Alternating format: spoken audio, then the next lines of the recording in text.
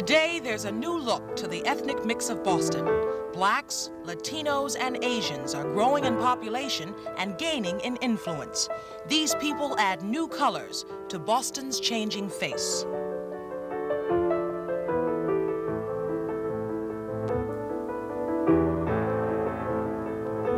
For the past 10 years, Boston has been called a racist city, a place where ethnic minorities were unwelcome and unsafe. But now, when people describe the racial climate of Boston, they speak of binding the wounds, tolerance, harmony. And there is a guarded air of optimism that Boston may be working toward creating an environment that includes rather than excludes people of color. I'm Liz Walker, and tonight we'll explore the agents of change that help reduce Boston's racial tensions. We'll examine the changes in city government and its policy. I think that this city has to have a policy where everybody's rights and everybody's opportunity to have access and to frequent any place in the city is absolutely paramount, and it's critical. Without that, nothing is going to fall in place. Access is the key issue. The changes in business practices. I have been very, very surprised and very, very pleased at the amount of support that I've gotten here at this bank. The changes in the demographics of the city and its effect on politics. Something has to be done, and I was watching the Democrat convention going on, and it just got you all psyched up to do something about it. We'll look at how all these factors impact the quality of life for Boston's minorities. But we'll also see why these changes may not be more than just a glimmer of hope for the Black, Latino, and Asian populations that make up Boston's changing face. We'll begin in just a moment.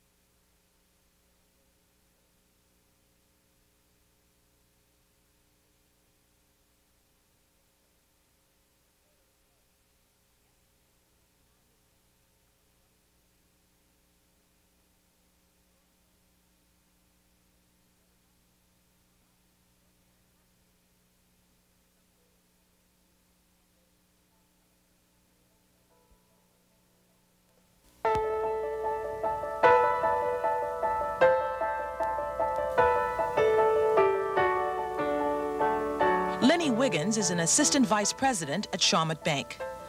Mike Fortune is a union trainee.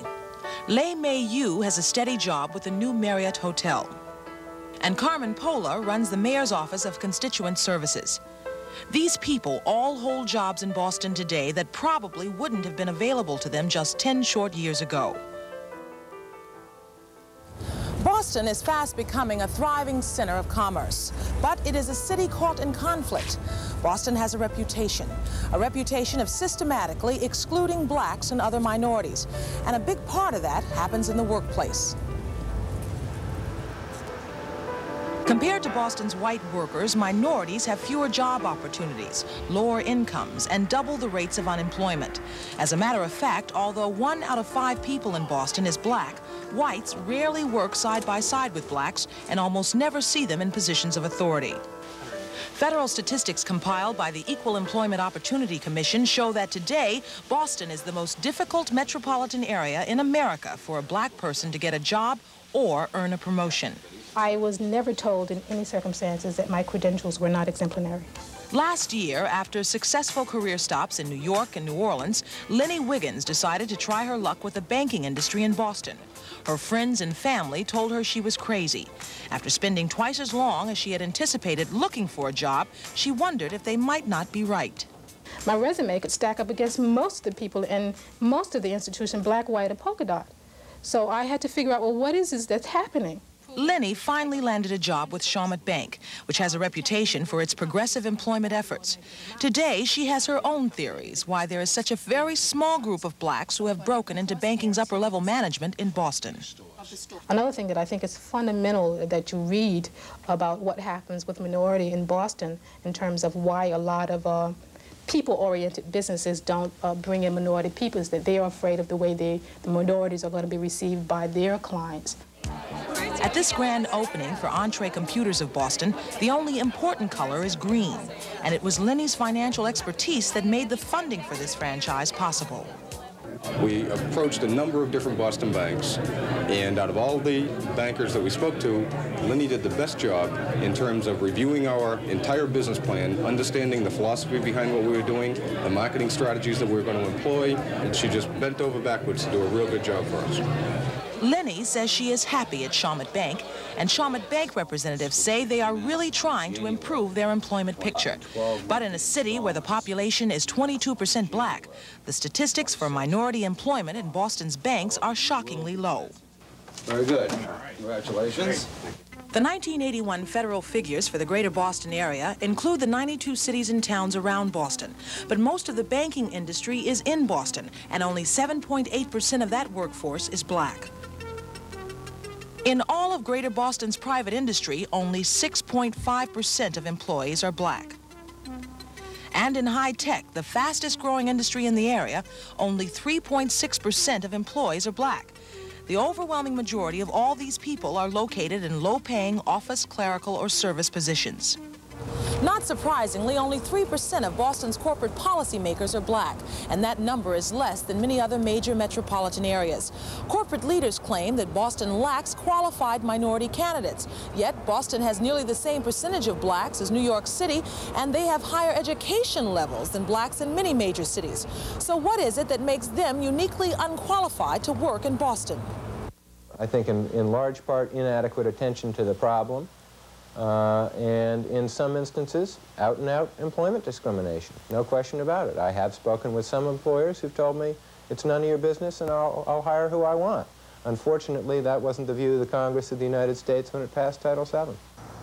Some business leaders in Boston are demonstrating that they do provide equal access.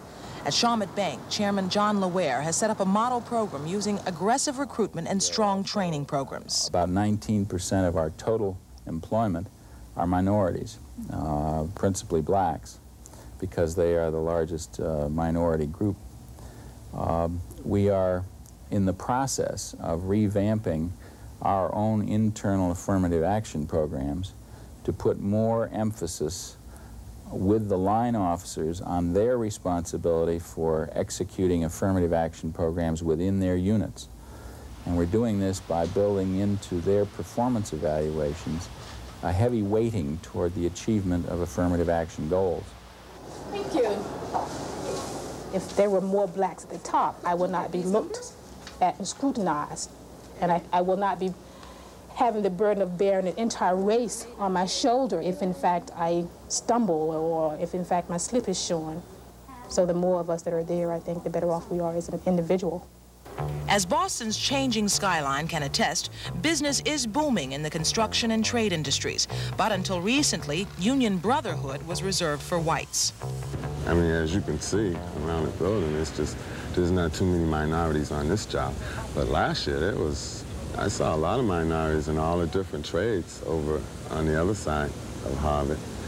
But I guess it's just where you are and who you work with, you know, what company you work with.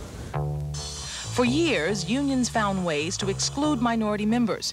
In 1980, a federal court in Boston found that the iron workers were giving a highly subjective oral exam to applicants that, not surprisingly, blacks almost always failed, no matter how well they had done on the written part of the exam. And the only real way that minorities have really been able to get into union is through someone acting as an advocate. The Contractors Association of Boston is a minority trade association.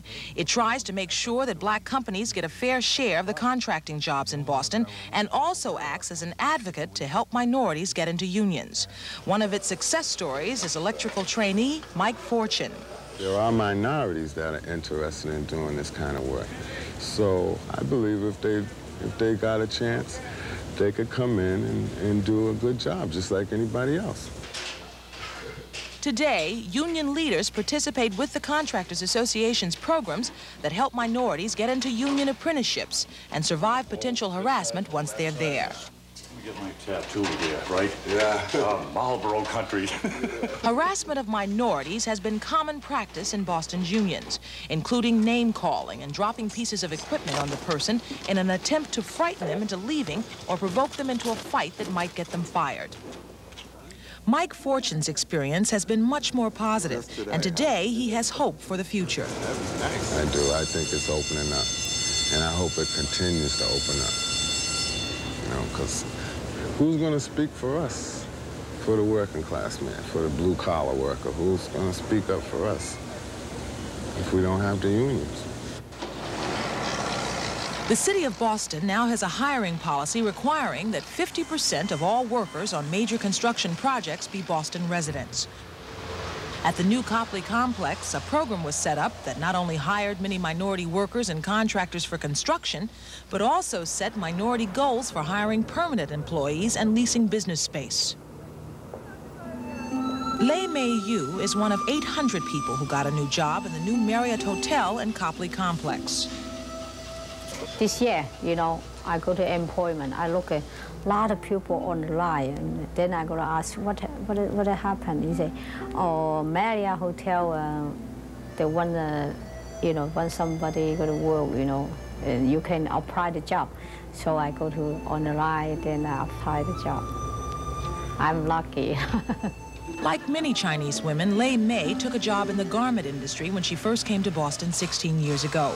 But foreign competition and the expansion of large institutions like Tufts University drove most of the garment industry out of Chinatown and left Lei Mei and hundreds like her jobless.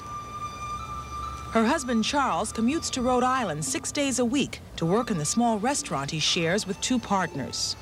Well, for example, myself, right? My family is, I only see my kids on my day off.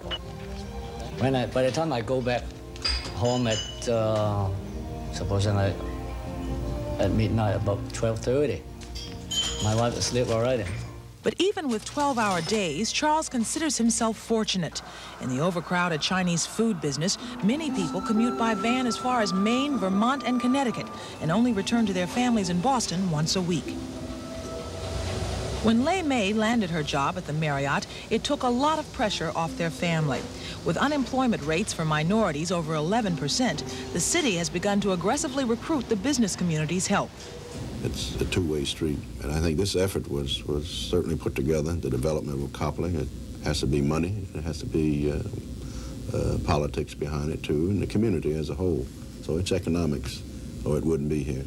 Many schools and community service agencies are now using English as a second language classes for Asians, Hispanics, and Haitians as a training ground in business and technology for future employment. But while the city is now supporting more training programs, and these programs are helping, for many people the problem is not an inability to break the language barrier. It is an inability to break a barrier of a different sort.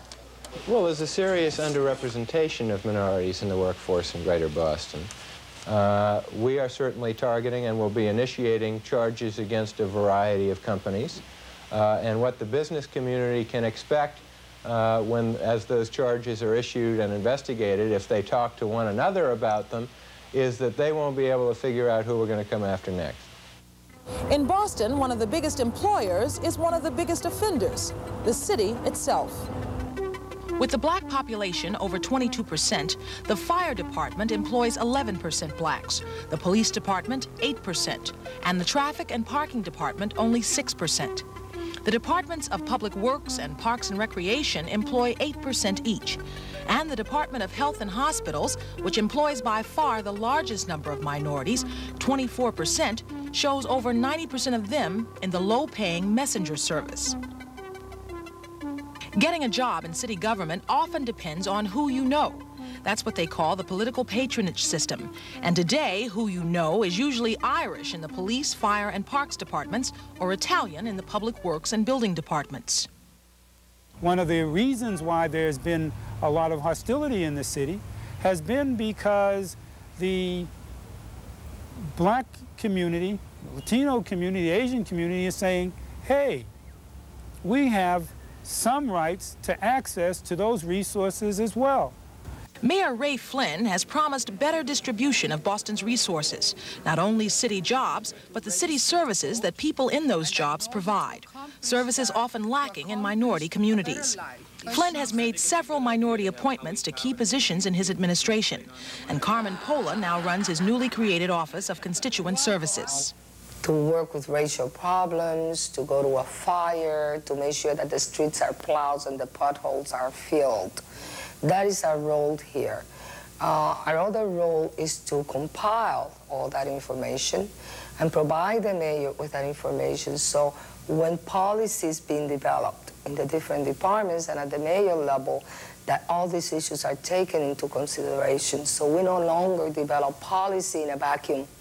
As the highest-ranking Hispanic on Flynn's staff, Pola sees herself as a voice not only for her own people, but for all of Boston's poor. But you don't have to be poor or out of a job to feel uncomfortable in Boston. Melvin Hollis is an assistant to the president at Harvard University. Like many minorities, he finds the Boston area a difficult place to live.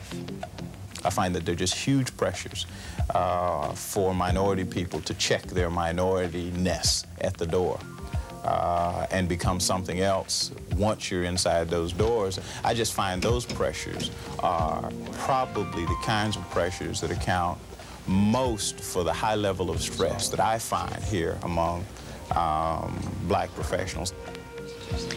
Well, first of all, I would think just the racism, just the feeling that there are areas or parts of the city where it's not safe for you to go. Even if nothing has ever happened to you, there's a kind of tension that you carry with you that makes you a bit more on edge. This reputation for violence makes it difficult to keep or to recruit minority talent in the city. And according to John LeWare, former head of Boston's coordinating committee, The Vault, that concerns business leaders. I guess the example that I've cited often is going to Fenway Park for a night game. And if there are 28,000 people in Fenway Park, you have a difficult time counting 100 black faces. I'll feel that blacks have gained more confidence about their environment when that changes a little bit.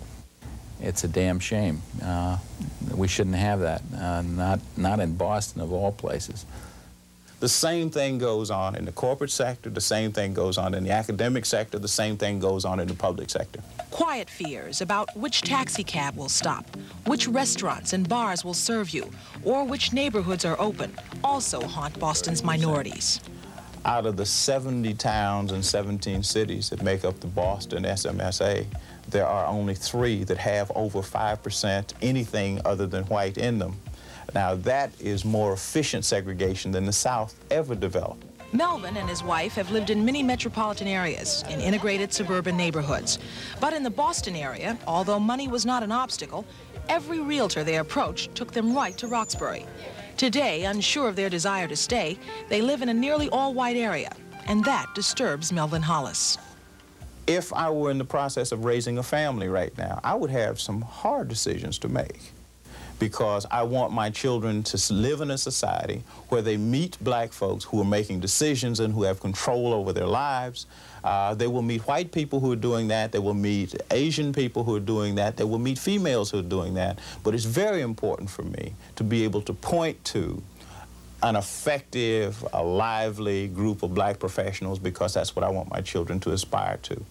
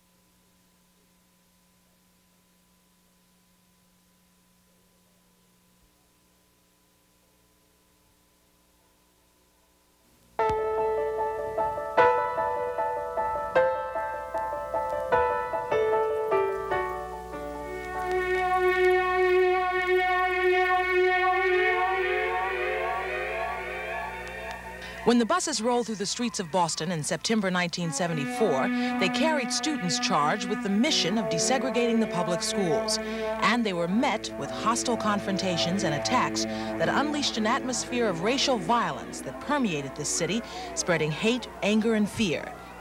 The violence would escalate, and Boston gained a national reputation as the most racist major city in the country.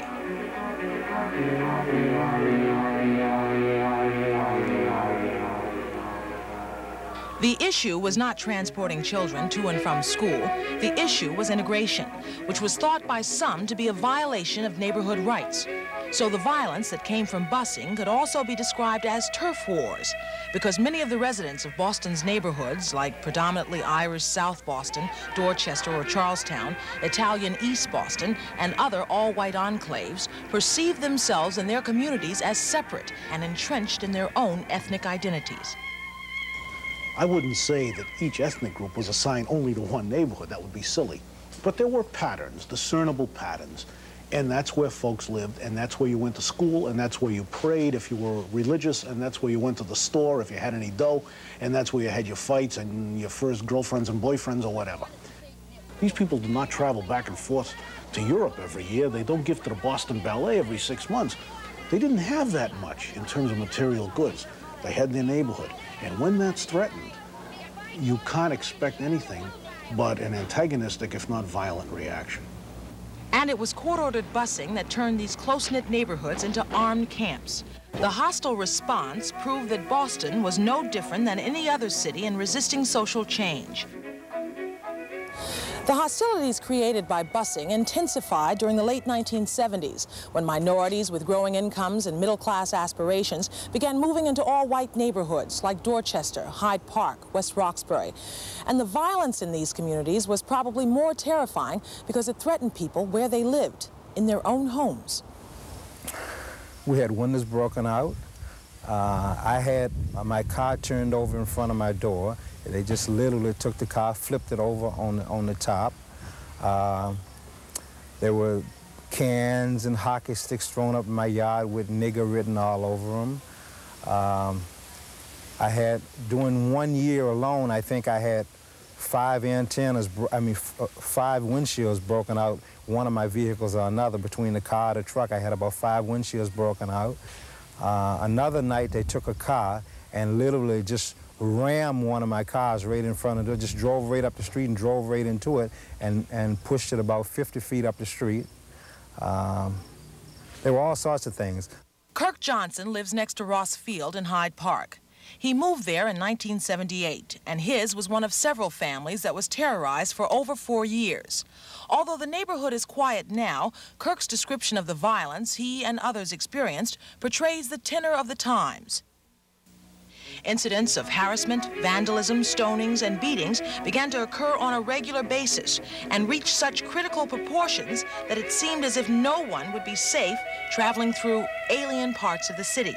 That is, blacks were unsafe in white neighborhoods,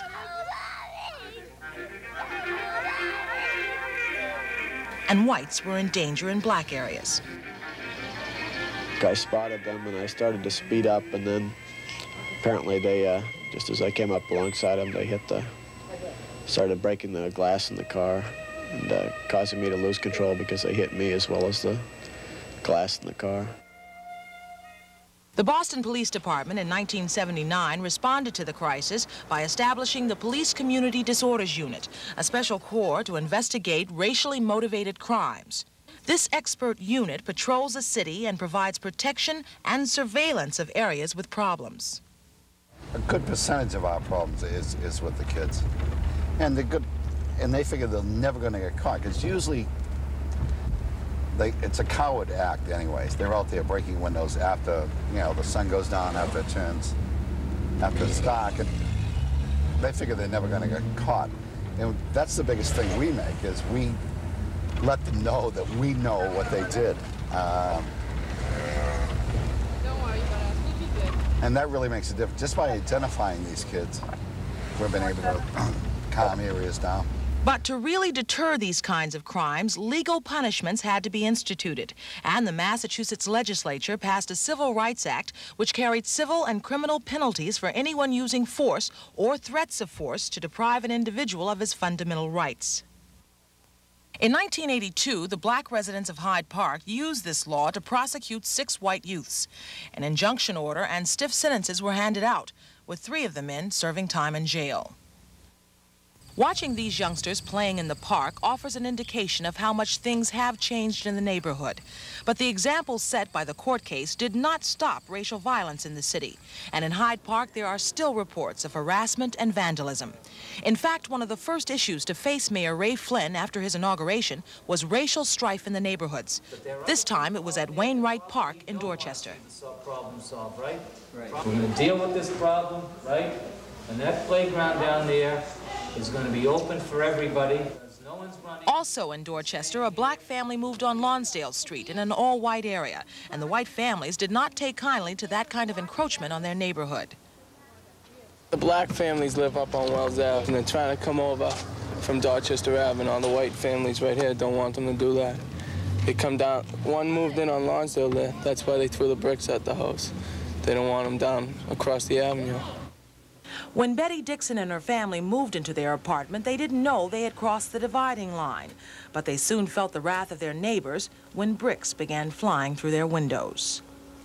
I mean, you feel if you had that much hate to crash someone's windows, not knowing that who was in there, that there was children involved, that didn't matter, and then they come and do it repeatedly, then you really intended on hurting someone. And if they had that much hatred in them then, and then the fact that they went to court and they were given some sentences and whatnot, they may even hate us more for the fact that, because of that fact, because now they got punished for harming us, whereas they felt they were doing right and they just didn't want us here and we don't belong here. And it's just scared. I mean, I try not to show it in front of my kids, but I do have that fear in me, whereas I'm afraid and I'm never comfortable living here. Frightened or not, the Dixons are determined to stay on Lonsdale Street. Their determination was given a boost when Mayor Flynn came to visit and console them during their last episode of violence in February. The mayor's visits to racially tense areas, his clear message that violence is no longer acceptable in the city of Boston, and his insistence that all parts of the city be accessible to all citizens has had a positive impact on Boston's racial climate. Racial harassment or racial violence in our city is not going to be tolerated, and the administration stands behind every kind of effort to swiftly deal with the prosecution of that effort, and I've instructed the police department to do that, the community disorders unit to do that as well. He's the first mayor to demonstrate an active role in putting the city's resources behind quelling racial strife. However, when we recall the attacks this summer on an MBTA bus driver in West Roxbury and an interracial couple in Jamaica Plain, it's easy to see that Boston has a long way to go before it rids itself of racial violence. But the problems that minorities experience in integrating neighborhoods are not limited to violence. The more subtle and insidious way to keep people out of all white communities is through discrimination in real estate sales and rentals. Yeah, you want? Hi, I'm Mike Matthews, and this is my wife, Dina. Hello. Nice to see you. What do you want? Oh, I'm here about the house. We were driving by, and we saw the sign, and we'd like to look at it. The house? This house? Oh, yeah, sure. Come on. Listen, wait a minute. My real estate agent is supposed to handle this stuff, okay? Listen, call Bill Willis, New House Real Estate, all right? Have a nice day. Look, but wait. This film, jointly produced by the Boston Fair Housing Commission and the Greater Boston Real Estate Board, is used as a tool to educate realtors. It provides graphic examples of steering and other forms of discrimination. Although the film points out that discrimination is illegal and is punishable by fines and loss of license, housing discrimination in Boston is rampant. The investigations by the Fair Housing Commission and the Massachusetts Commission Against Discrimination prove that emphatically. Here's the test we just ran. 3 out of 4 chances of being discriminated against if you're black. Being denied housing, being given different terms and conditions if you're trying to rent it, or being steered away from the prime housing or white people housing. We found that out. We have documentation. We interviewed a real estate agent who declined to appear on camera, but she agreed with Rodriguez' assessment. She said agents don't want to offend their clients of their neighborhoods by showing blacks or Hispanics or Asians houses in some areas of the city. The agent added, "I don't think the people in Boston are that serious about changing those practices. The only way to really stop it is to strictly enforce the law and give out fines, say $500 or $1,500. That would put a stop to a lot of it." Since the institution of the Fair Housing Commission and the change in administration of the MCAD in 1982, both agencies have rigorously pursued housing discrimination and produced results. We know housing discrimination takes place, not only in Boston. In fact, it's getting better in Boston. More of Boston is opening up. Sure, we have the tight areas. Everyone knows South Boston is not going to open up immediately. There are some other areas in the cities. But we're also able to point to suburban towns now and suburban cities now that practice the same thing. And I'm optimistic because with the message we're sending out, people are beginning to phone us. Real estate people are phoning us saying, "Listen, somebody just tried to give me a housing order and said, don't rent to black people. I want you to know who did it." And they phone in and they're turning people into us now. We're making progress in this field, not fast enough.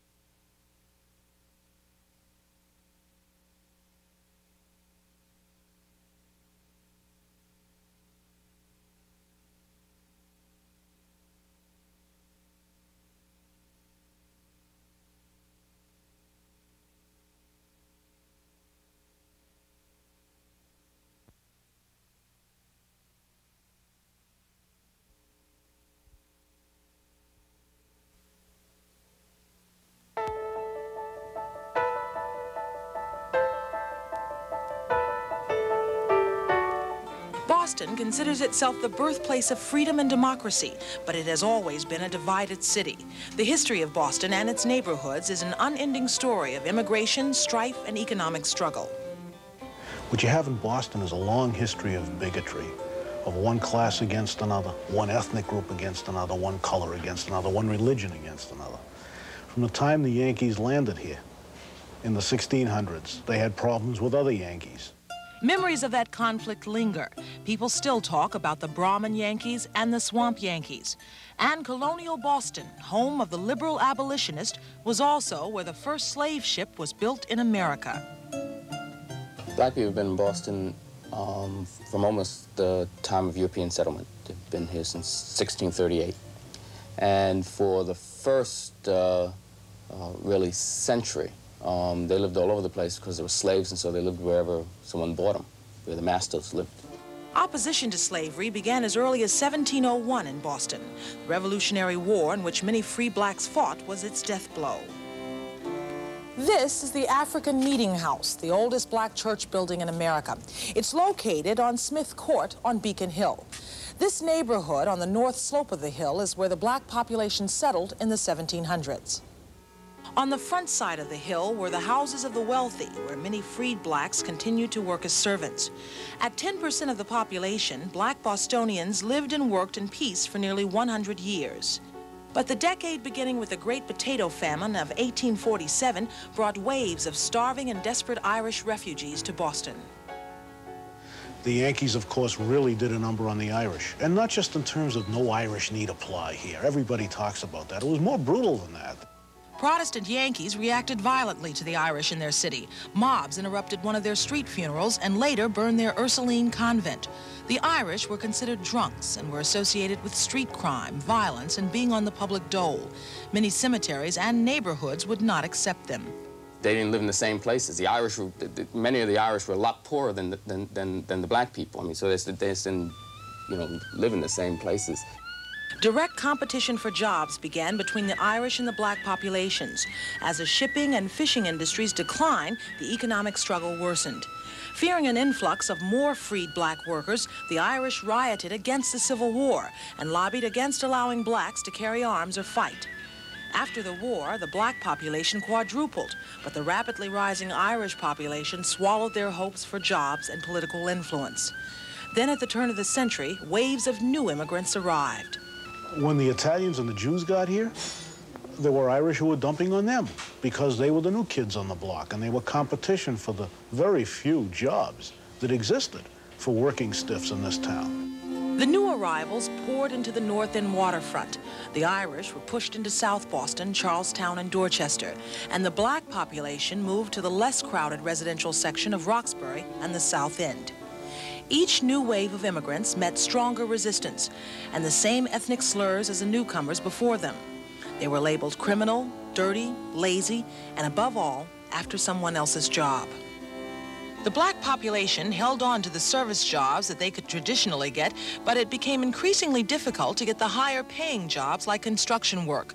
The Irish found a new way to get jobs. They registered to vote in record numbers and built a political patronage system that would guarantee them city jobs.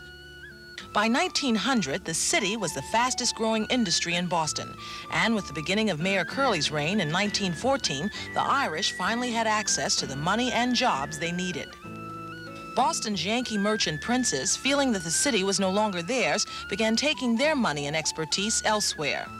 Everything was falling apart here. I mean, it was economically, it was an awful place to be. It was just horrendous, and people got, you know, shoe companies and breweries and all this kind of stuff that was around here was leaving right and left. The city went into a state of economic decline that it didn't pull out of until the late 1960s. Minorities found it increasingly difficult to get access to jobs and to the city's services or money. That economic turf war is still part of Boston today. And so one of the ways of getting access to resources was to get power in city government. And with the tax dollars, to use that as a form of distribution to get people jobs. And South Boston, one of the city's most proud and insular communities, has a long history of using political clout. I will always vote based on what is in the best interest of neighborhoods and what is in the best interest of my own particular family and the extension of my family, which is my own neighborhood. And I think a lot of people feel that way. If you want to keep your ethnic identification and work toward that, and that's a part of your heritage, that's fine. There's nothing wrong with that. But recognize that there are other groups, there are other races, there are other ethnic groups and cultures that have to be recognized and accepted as a part of Boston as well. It's not going to be all Irish or all Italian or all black or all Hispanic or all Asian. It's all of these together.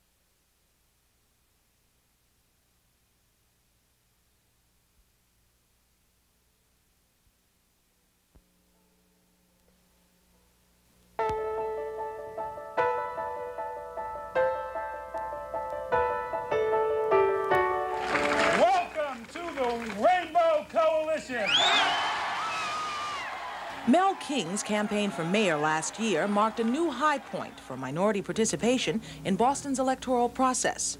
When King received 34% of the vote and came in second in a field of 9 candidates, it put him in a runoff with Ray Flynn. It also made him the first black person ever to come that close to being mayor of the city of Boston. I have lost the mayor's race, but I have been privileged to represent the Rainbow Coalition. Although Mel King lost the election, his campaign demonstrated that minority candidates could be elected if backed by a strong coalition vote. It also indicated that minority participation in Boston politics was taking on new dimensions. I don't think there's any question about the impact of the campaign. In terms of people of color going for power and saying that they have a right to that power in this city, it has the kind of impact that is, for me, very, very significant. Gaining access to political power has been a continuous struggle for Boston's minorities. At the turn of the century, when the black population on Beacon Hill had become large enough to elect its own city councilor, the district lines were redrawn or gerrymandered so that the black community's vote was split among white ethnic wards. Blacks did not elect a representative to city council until 1949, when Lawrence Banks won the Roxbury seat. However, the paper balloted election was disputed, and Banks was not seated until 1951, 3 months before the end of his term. After that election, the city charter was amended so that council seats would be elected at large rather than by district. Because the at-large system favored the majority population, another black city councilor would not be elected until 1967. At the height of the civil rights movement, Tom Atkins was the first and only black person to be elected to the at-large council. Atkins won 2 terms, and in 1971, he ran for mayor and lost. However, blacks were credited with providing the swing vote that helped Kevin White defeat Louise Day Hicks in 1971. On the state level, the black vote was more successful in electing its own representatives since state reps are elected from districts. Since 1866, Boston blacks have served in the legislature at various times. Today, they include Senator Royal Bowling Sr. and Representatives Royal Bowling Jr., Doris Bunty, and Byron Rushing. Although the state of Massachusetts and the city work hand in hand, it's really the city that directly provides neighborhood services to the people. And the minority community wanted and needed access to Boston's elected officials in order to get their fair share of the resources. But gaining access took a 3-pronged effort of community organization, litigation, and voting. The fact is that you get rewarded for voting. Not for being a citizen with rights. You have to vote, you have to be connected to a party or to a person who gets elected, and then they work in your interest. For minorities to even get a representative accountable to them, district council seats had to be reinstated. This was accomplished by a referendum vote in 1981.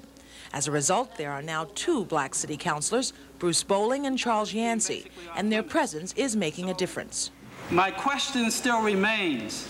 To anyone who cares to answer it, do you believe discrimination? The chair is going to rule the councilor out of order for the following. Oh, I think dealing with the 2 councilors, Bowling and Yancey, I think, you know, they have a different perspective and you learn. It's for us councilors who represent a majority of white individuals, we learn, and we're all working together.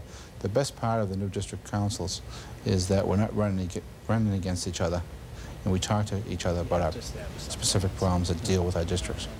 At the Boston School Committee, it took the litigation of the 1974 desegregation case to bring about change. One of the major reasons for the school fight was because of the fact that the school system was run by political elected people. And the people who were elected came from other parts of the city and had no black representation and no interest in the affairs of black people. In the past, every person from the janitor to the school teacher to the principal had to be approved by the elected school committee, and they did it in executive session. So the deals were made, and we were left out.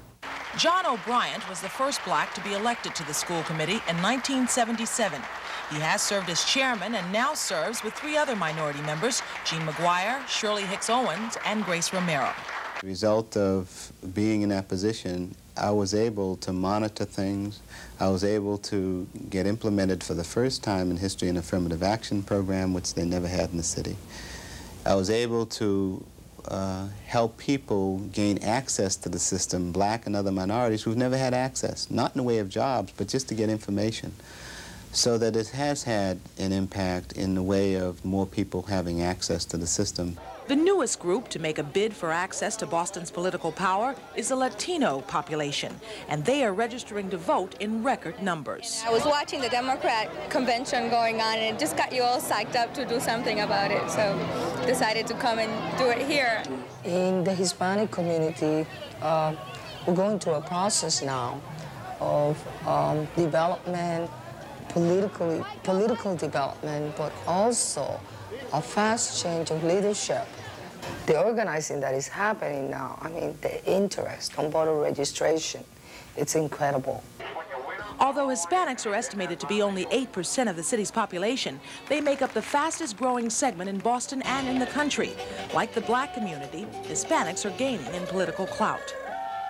And the politicians understand that they must deal with our community on an equitable basis. This is a big change from the past. In the past, we've received a lot of lip service. They used our names. They had some of us hanging around the politicians, but it wasn't real. Now it counts. Now we actually have votes that we can deliver, actual votes on election day. Politics in this country influences just about everything that we do. It touches upon all our lives. It touches the kind of housing we have, the kind of jobs we can get, the type of education, the quality of the education that we get, the quality of the health services, the abundance of all these things, the jobs, the work, the resources, the development. Politics touches upon, influences that, controls it in many instances. So unless we as a community are involved in that, involved in the political process, we are not going to share equitably in this society.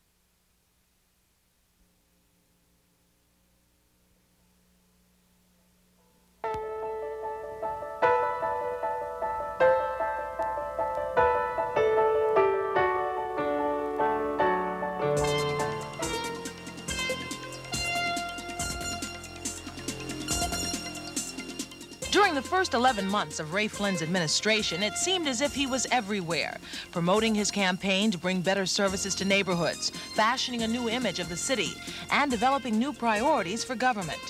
I think that this city has to have a policy where everybody's rights and everybody's opportunity to have access and to frequent any place in the city is absolutely paramount, and it's critical. Without that, nothing is going to fall in place. Access is the key issue. Minority access to the Flynn administration has been demonstrated in many symbolic and tangible ways.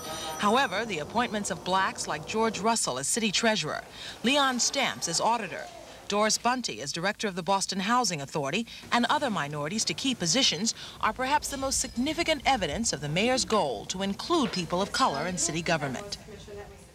Flynn has appointed more high-level blacks than any other Boston mayor, but he has not yet kept his campaign promise to make his administration's employment statistics reflect the ethnic percentages in the city.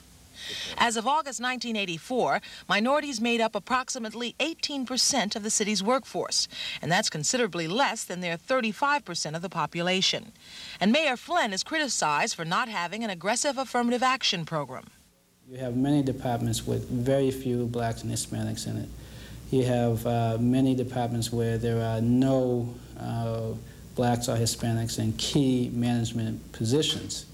And while he apparently is doing somewhat better than Kevin White, he has not achieved the goal of ensuring that the makeup of City Hall is reflective of the population of the city as a whole, particularly in the area of higher management positions.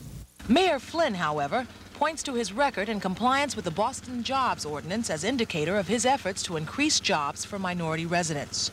This order, which covers construction projects receiving city funds, requires that 50% of all jobs go to city residents, 25% to minorities, and 10% to women.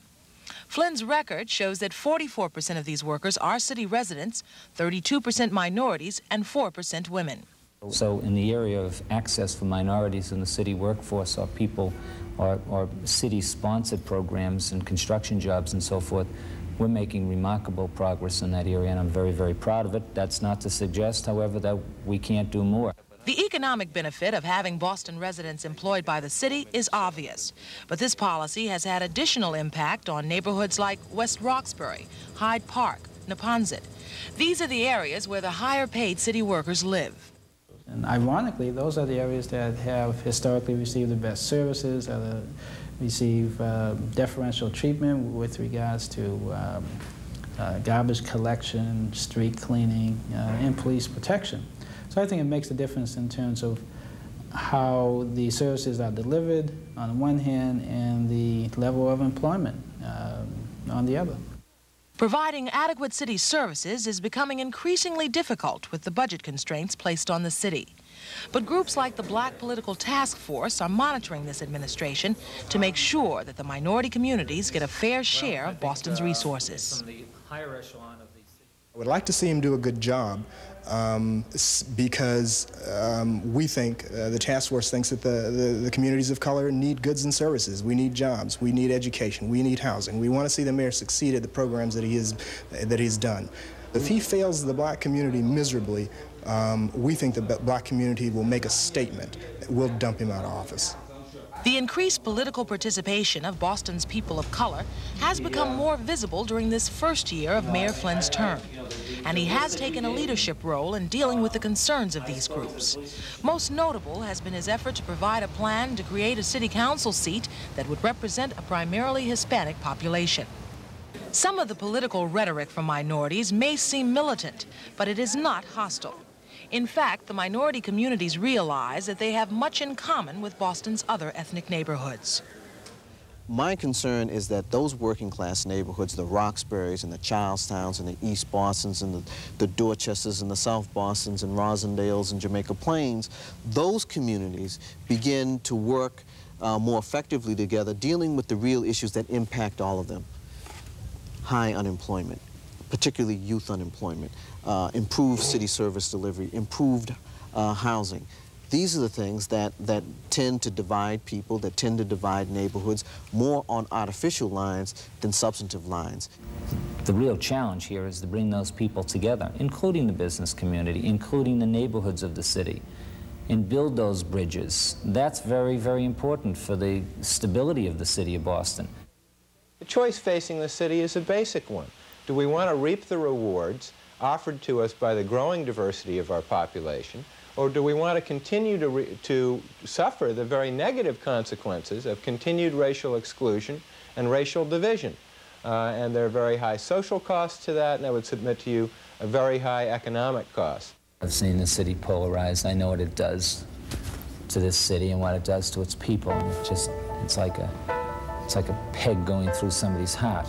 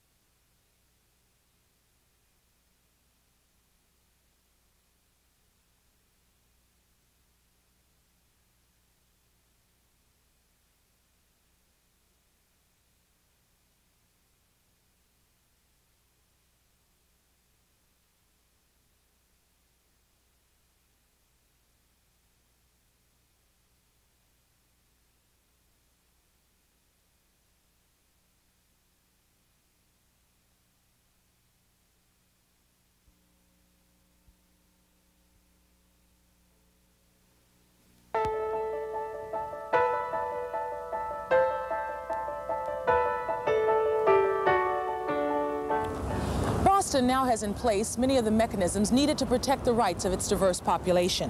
However, abuses continue. Residents are still being attacked for racially motivated reasons. Discrimination in housing and employment still exist. And minorities are still made to feel unwelcome at many of the cultural and recreational activities in the city. So for many of its blacks, Latinos, and Asians, nothing has changed in Boston over the last 10 years. But when you step back and look at the fact that there is minority representation in government, and minorities are now holding jobs or living in neighborhoods that were previously reserved for whites only, it's easy to see that progress has been made. Unfortunately, that progress is not enough to erase Boston's stigma as a city that's hostile to its ethnic minorities.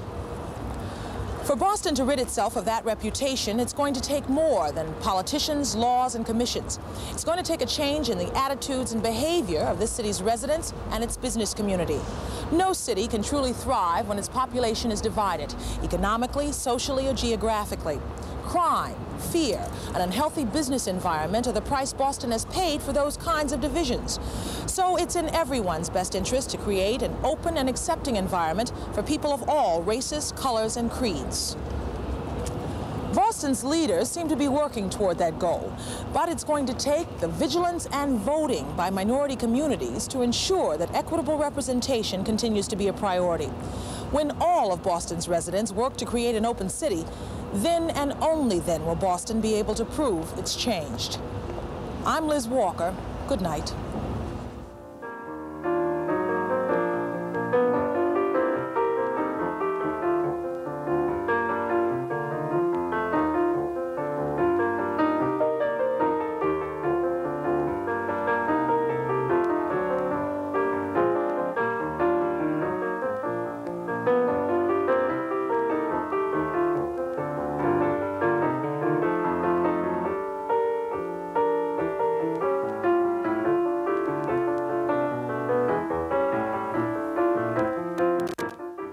For a transcript, send $2 to Boston's Changing Face, WBZ-TV, 1170 Soldiers Field Road, Boston, 02134.